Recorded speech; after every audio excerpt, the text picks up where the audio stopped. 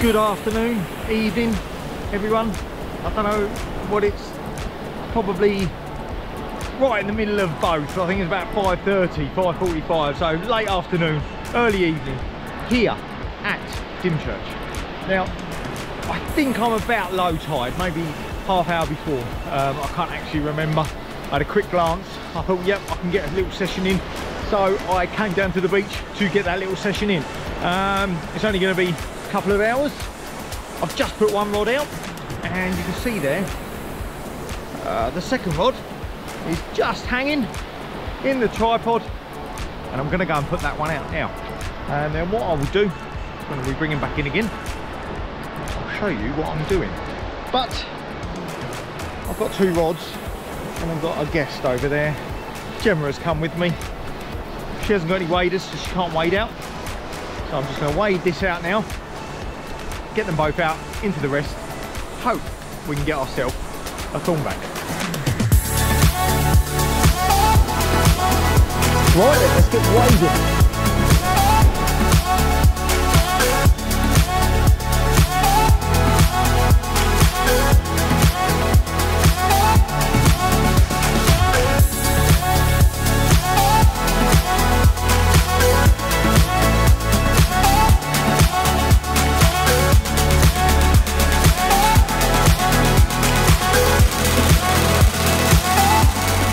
Yeah, we're nearly 3 foot here, it's up to my waist.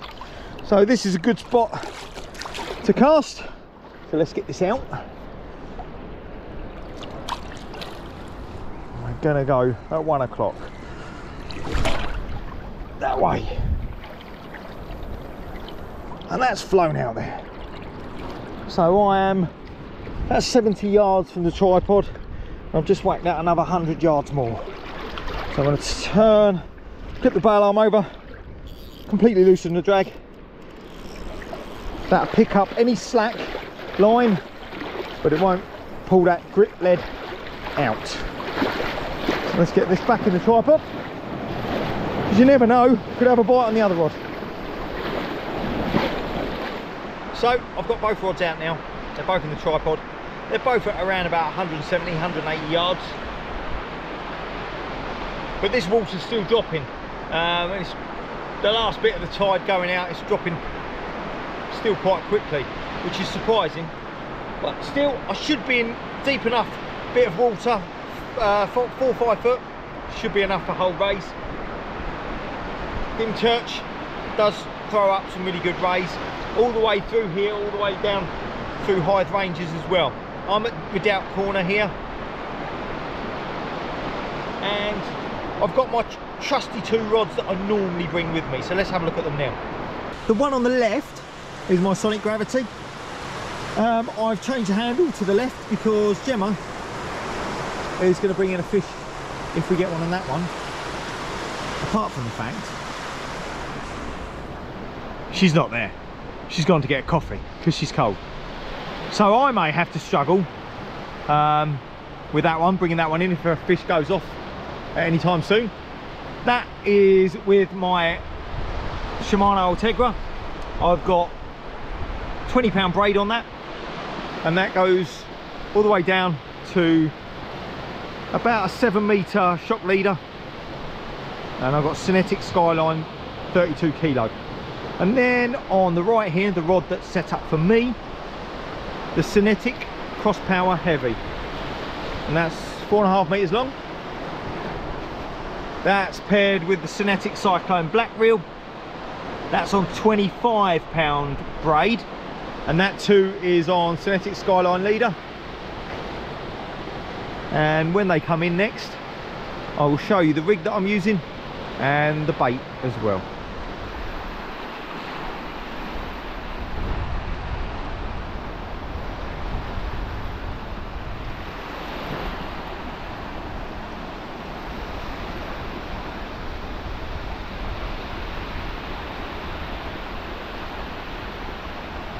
Right, we just had a bite on this right hand rod there. Come on, are you there?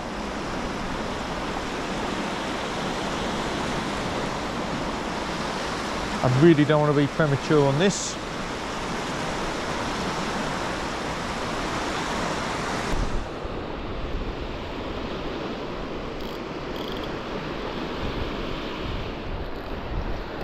I got it. I think I've missed it. Or have I?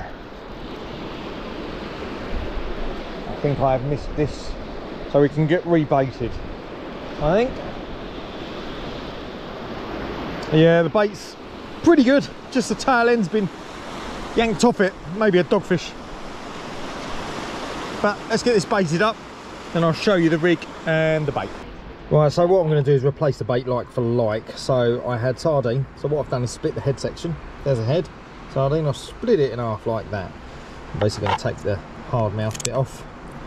I'll take the hard bottom of the gill bit off there. I also then had double sand eel. So I'm going to cut these to size. Take the tail off. I'm going to take the snout off just in front of the eyes. I'm going to lay them in there, like so. And then bait elastic them together before I get them on the hook. Try and keep this nice and straight. Let's have a look.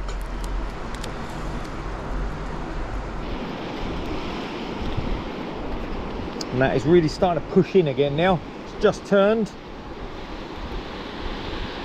Missed a bite. Don't think it's from the ray that I was after.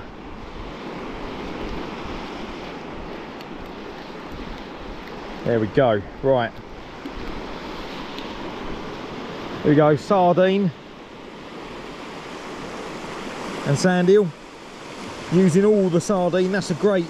The eye is a great sort of attractant. Glistens on the bottom, and then you've got the scent as well. So this is not a big bait. And what I've got is a circle hook on this. So I'm not going to go deep with the circle hook. I'm going to go into one of the sand eels, like so, and come back out of the sand eel, like that. He's laying flat. It's flipping round, it's easier for me. Bit more elastic. I always do 50% of the elastic when binding the two baits together if I'm doing a cocktail bait, and then I do the rest of the elastic when putting the hooks on. So the bait is secured and then the hooks are secured to the bait. And this one can come down. This is not a circle hook, this can go straight through the bait and out the other side if I can get it through. There we go. Like so. Up the bait. Tuck it under there. These on Black Magic hooks, and they are super sharp. And look at the point on that one, the DX point. It's like a diamond, an X-shaped point. It's very sharp. Now this is baited up on a pulley dropper rig. Let's have a look from the top. So here's the hook snood. There's the bait. That's about 2.5 foot, maybe 3 at a push. And what that does with the bent rig clip up the top here, you've got your pulley bead clipped to your main line, and you've got a spare swivel at the end of your rig body, and you can pull that down, clip it into the bent rig clip, keep that tight, and as you go down to the base of the rig, you then clip it up into the imp, like so. Wires in place, and there you have it, fully clipped up. The other rod is on the same rig, it's on a slightly different bait though. Let's get this one out now. Getting wet with these rollers. Yep, right, that'll do. Let's cast. Let's cast.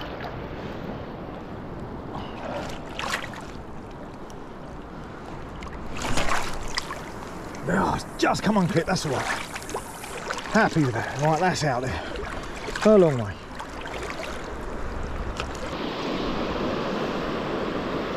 Oh no, it's the wrong way round because it's for Gemma. Right, think about this and get into a rhythm.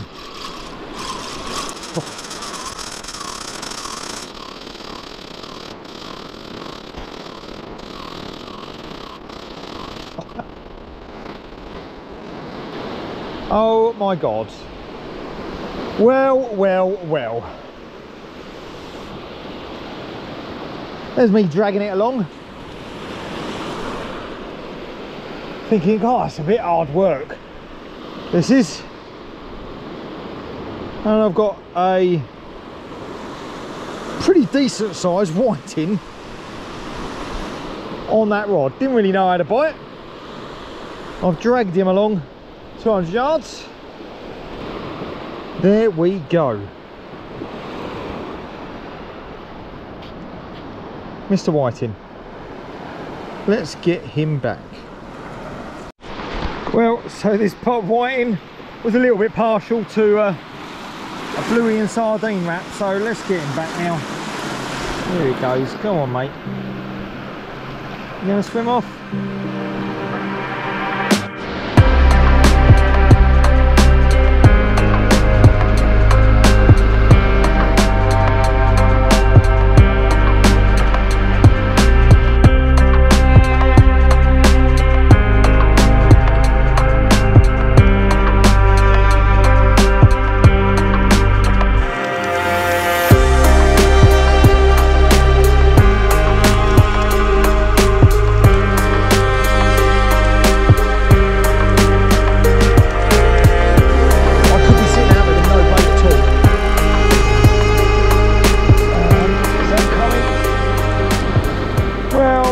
Pushing in now.